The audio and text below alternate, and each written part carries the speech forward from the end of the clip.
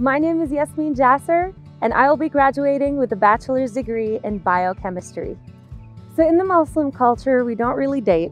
Somebody comes and asks for your hand, and you get to meet them, see who they are, see what you guys have in common, and if you guys agree to the marriage, then it'll proceed.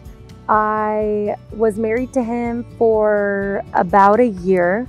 I've been hit multiple times by him, and his family completely allowed that. And I gave them the chance to say something and help me, and they didn't.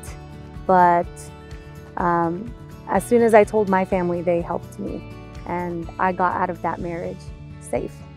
As I started classes in 2017, I was a tad motivated, but even though I was a bit motivated, some things kind of brought me down. And the fact that I was getting divorced was one of them. I felt like nothing really mattered anymore. I didn't want to get out of bed.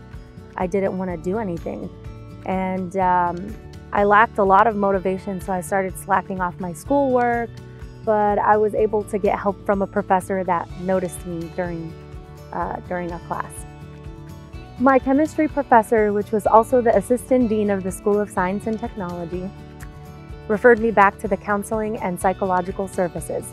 I had a few sessions.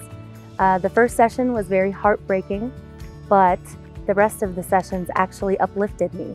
I still had hard times, but they felt manageable because I was able to use those coping mechanisms, and I had a support system.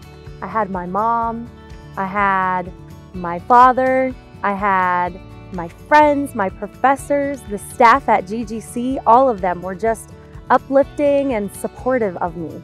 A lot of the time when I look at a situation, I tend to be a bit negative, and that's not the way it's supposed to go.